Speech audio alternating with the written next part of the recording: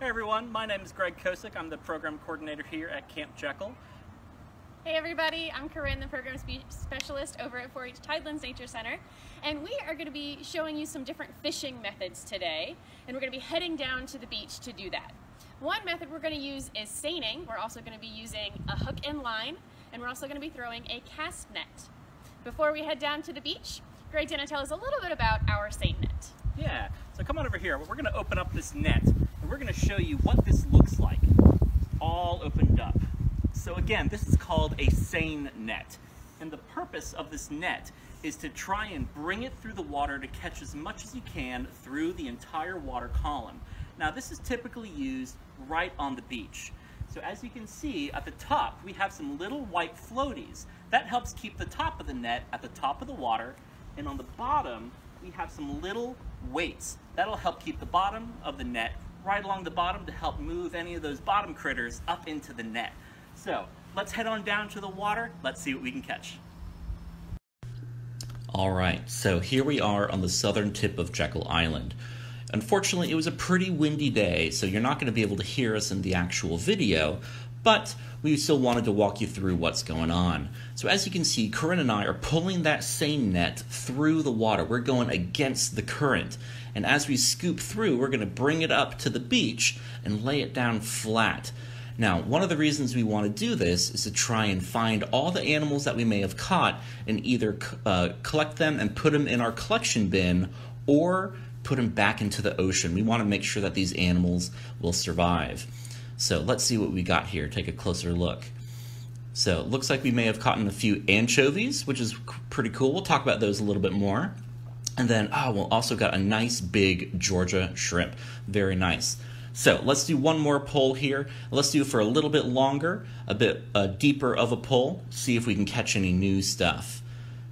So Corinne and I, we're walking against the current. So we're actually using the strength of the current as we're walking backwards to try and encourage anything we do catch to stay in that net.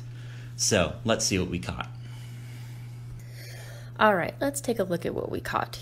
Here it looks like we have a young blue crab. These blue crabs have a pretty strong pinch, so we've got to be careful about how we hold them. Large blue crabs are actually a really popular food for people. This one is much too small to keep. But we can tell from looking at this crab, at the bottom of the crab, that it's actually a female. This pouch here on the bottom is called its apron. That's actually where she would hold any eggs. Let's see, we also caught a comb jelly, or what we call sea snot. These are not true jellyfish, so they actually cannot sting you. And over here, we have something called sea lice, or an isopod. This is actually a parasite on different fish. And let's take a look at the rest of the net. Over here we have some more anchovies. These anchovies are almost clear fish that are planktivores, so they'll open their mouths really wide and try to catch as many plankton as they can. Looks like Greg found a squid. This is a pretty small squid, but they can actually change colors. Those dark spots are called chromatophores, and they can use those to alter their color just a little bit. Let us know in the comments if you know what that squid can produce to try to deter predators from catching it. Let's see. Over here we have a pipefish. These pipefish are really cool. This one is super tiny. They have just hatched. These pipefish are actually related to seahorses.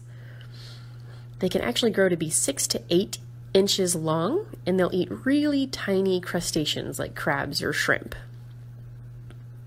Let's see. Oh, this is a really cool fish. This is called a plainhead filefish. These would often be hiding around sargassum or with other algae. Really cool. Let's take a look at some other fishing methods.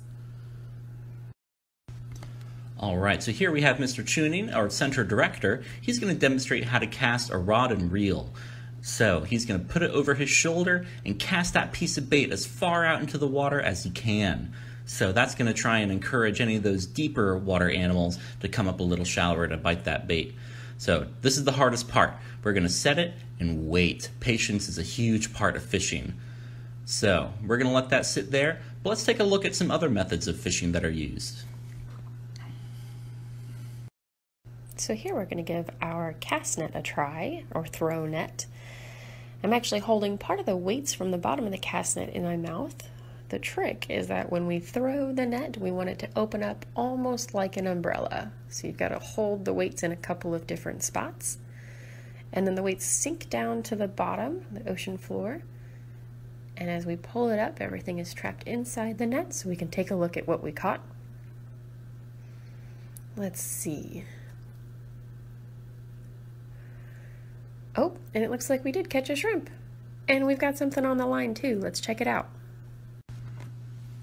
All right, so this is a great sign if you see it on your pole. That means something's on the line. We have something hooked on there, but we want to try and pull it in. So Richard's going to reel it in for us here. Let's see what we got. And depending on how far you were able to cast, it can sometimes take a little bit of time. But it looks like this guy was pretty close. Nice. Let's take a closer look and see what we've got. So, this is a nice little fish. This is called a whiting, a very common fish down here on the coast of Georgia. They got some nice color and their fins are all opened up, so that's a healthy looking guy. But we want to make sure that they stay healthy, and so we're actually going to release all of our animals here. So the fish is first. We're going to try and make sure that he doesn't stay out of the water for too long. So we're going to bring him to a little bit of the deeper water, and we're just going to make sure that he's good to go. Let him swim out of our hands. There we go. Off he went.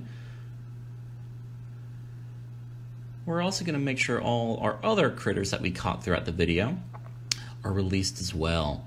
So we want to make sure that we empty that bucket out into the deeper water, not just right on shore. We want to make sure that they have plenty of water to swim in.